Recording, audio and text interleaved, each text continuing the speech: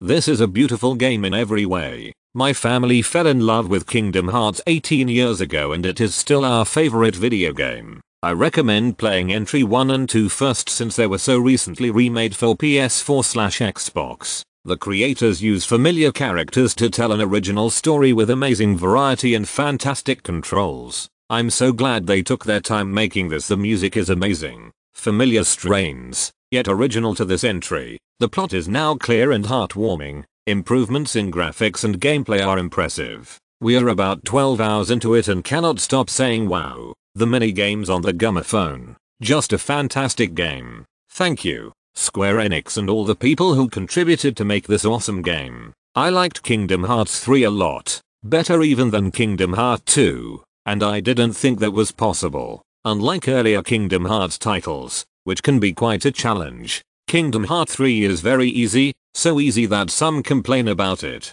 I have no problem with it being easy, it was so fun just going through it. The easy battles were not a negative for me. Besides, there is a higher difficulty patch coming. Sora is just a fun guy to be around. The battle system is very dynamic and there are many options on how to engage an enemy and build your stats, but it's such an easy game. Not a lot of attention is needed for leveling or complex attack strategies. You travel from world to world, and the worlds are very different, so there is always something new coming. Kingdom Hearts is a deceptively fun game. If someone describes it and you're not already familiar with it, it may sound like something you'd want to skip, but don't. It's very unique and well done. Loving this game so far, but have yet to receive the Dawn Till Dusk Keyblade that came with pre-ordering on Amazon.